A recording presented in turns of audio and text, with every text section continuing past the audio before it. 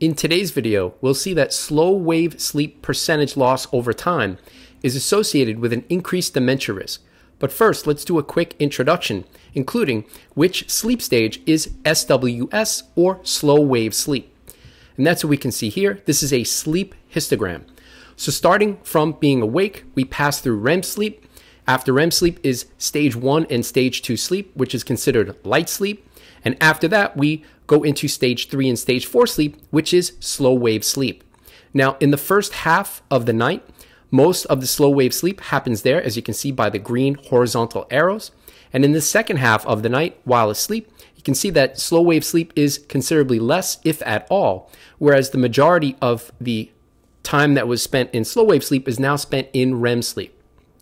So with that in mind, note that slow wave sleep percentage, which is defined as slow wave sleep, the total, divided by the total sleep time, that declines during aging. And that's what we can see here. This is a meta-analysis of 65 studies. And if you're interested in any of the papers that are referenced in this video, they'll be in the video's description. So on the y-axis, we've got slow wave sleep percentage. Again, the slow wave sleep amount divided by total sleep time. And that's plotted against age on the x. And this study included people from 5 years old up to 90 years old. And here we can see that slow wave sleep in youth is about an average of 25%. Well, that's in 5-year-olds. So for about a 20-year-old, it's about 20%. But note that age-related trend line, you can see that it declines during aging, such that a 90-year-old, the average value for SWS percentage is only 8%. Now, the importance of the age-related decline for slow wave sleep percentage loss is that it's associated with an increased dementia risk, as I mentioned earlier, and that's what we can see here. This is in a recently published paper.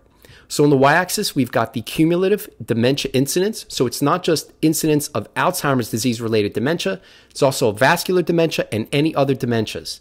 And that was plotted against follow-up time, and you can see that starting from the initial assessment of slow wave sleep, about 17, with an average 17 years later, how many people were diagnosed with dementia or not.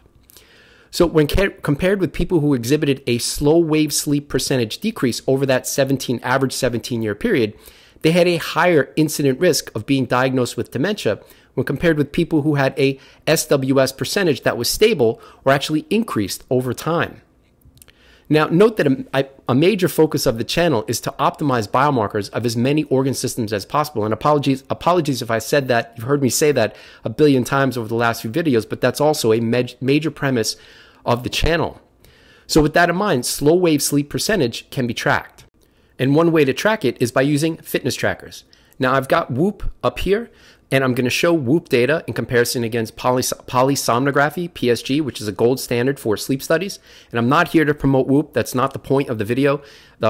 If there are other fitness trackers, Aura, Apple Watch, Garmin, Fitbit, etc., that have been compared against PSG for their ability to quantify individual sleep stages, including slow wave sleep and total sleep time, please post those papers in the comments, and I'll be happy to compare and potentially include that data in a future video, just focusing on other fitness trackers and their ability to quantify slow wave sleep and total sleep time. In this video, I'm only going to focus on Whoop data, as I've worn that for more than 5 years. So let's see what the data has to show. So here we're going to look at individual sleep stage data in terms of minutes per night. And again, this study, I'll put this the link to this paper in the video's description. And we're going to compare Whoop against PSG, again, polysomnography, which is a gold standard for sleep studies.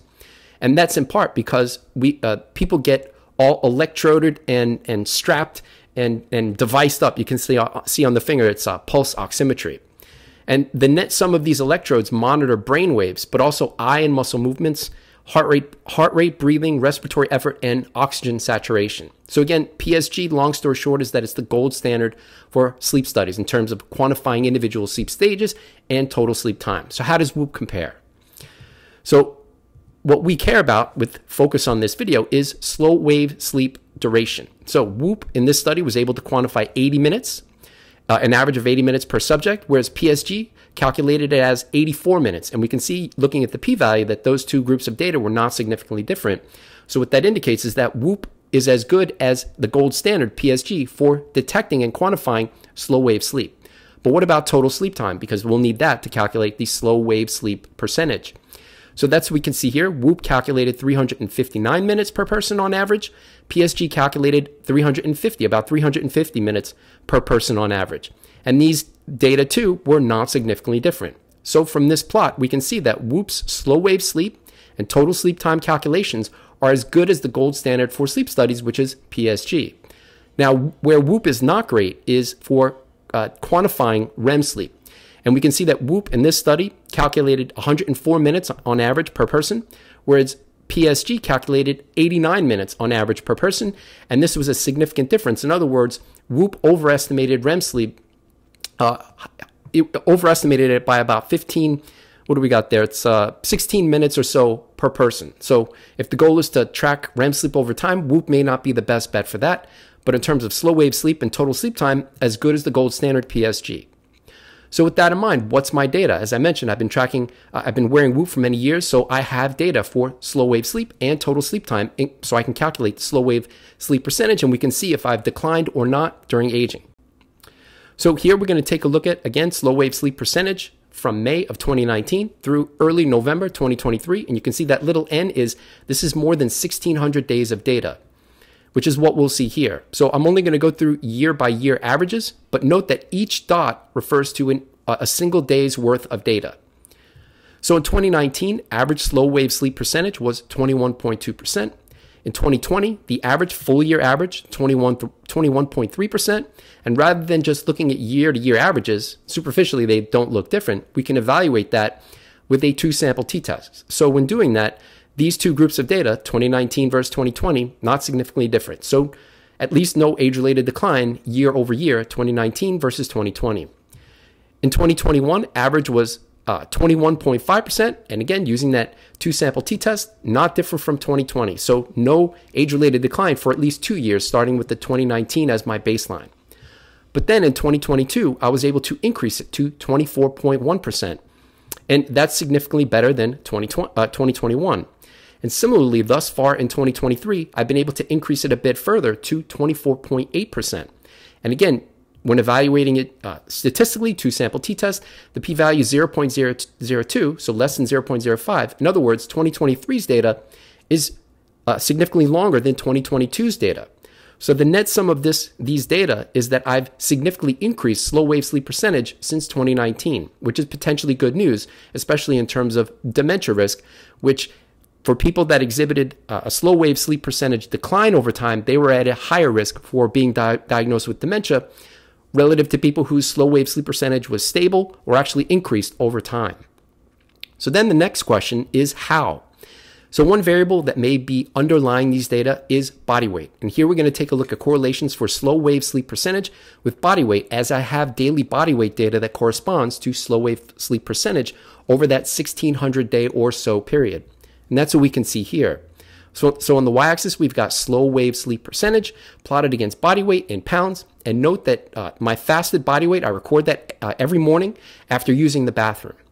So what we can see on this plot is a significant inverse correlation. You can see that p-value is less than 0.05 and the correlation coefficient, the little r, is negative. And what this suggests is, or what this shows is that a relatively higher body weight is significantly correlated with a lower slow wave sleep percentage in my data. It may be different for others. Conversely, a relatively lower body weight is significantly correlated with a higher slow wave sleep percentage. And over the past 2.5 to 3 years, I've been slowly reducing body weight, which may be one factor that's underlying the improvements in slow wave sleep percentage over that 3 or so year time span. Now, even within body weight, we can further subdivide that into calorie intake, because maintenance of body weight is going to involve, are you in a caloric excess, caloric deficit?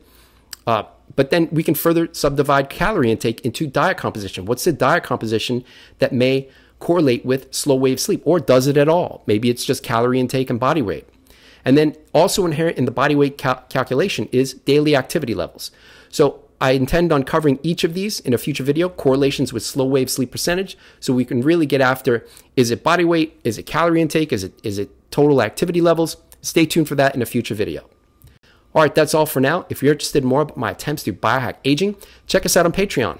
And before you go, we've got a whole bunch of discount links and merch that you may be interested in, including discount links for at-home metabolomics, NAD quantification, epigenetic and telomere testing, oral microbiome composition, at-home blood testing, including ApoB, green tea, diet tracking, or if you'd like to support the channel, you can do that with the website Buy Me a Coffee.